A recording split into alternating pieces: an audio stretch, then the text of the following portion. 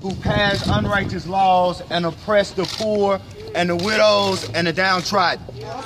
No nation, no state will ever survive if it does not treat equally all of its citizens.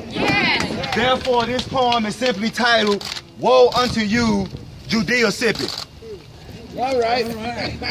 A state that refuses to plant and water justice will continue to harvest crops of chaos and destruction. A state that miseducates its citizens, mangles and misdirects its future into a mass of muddy magnolias drowning in deceit. A state that engineers a schoolhouse to jailhouse pipeline will continue to handcuff its own development. State legislators must be shepherds and feet washers rather than being pirates plundering the pantry for their own profit.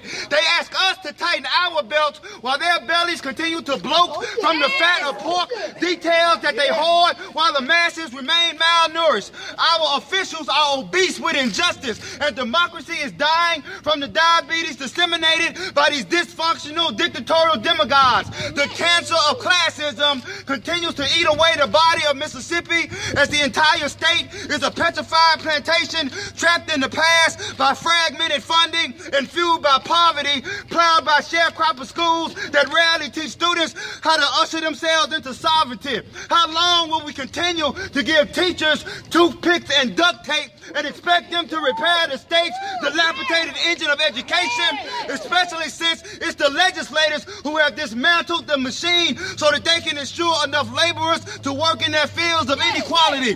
Governors whose eyes are blinded by Jim Crow memories do not have the vision to craft curriculums that liberate children from a state low-performing policies and enable its workforce to blossom into a rainbow of skills that will shine like diamonds, illuminating a new day. Yet, due to our constant gloomy forecasts, businesses don't come to Mississippi because Mississippi keeps giving the business to its people. And it is difficult for you to grow your own businesses when you are fertilizing the soil with the blood of your workers. Paying people peanuts will only perpetuate a Pandora of pandemonium. It is a dying wage when people with jobs can't feed their children. Forced to choose between paying bills and purchasing medicines, most people's health care plan is a paper-thin prayer not to get sick. If an apple a day keeps the doctor away, will not investing in preventive measures keep the high cost of health care from strangling us into oblivion? As the mountain of mental health is treated like a speed bump, steamrolled by apathetic drivers of the legislative locomotive, Mississippi is on life support because our lawmakers consume the comfort foods of kickbacks rather than the nutrition of fully funded Obamacare. Or is it that their hearts are made of the same stone of the pharaohs and are not able to create an exodus that ushers us from the history of their hatred?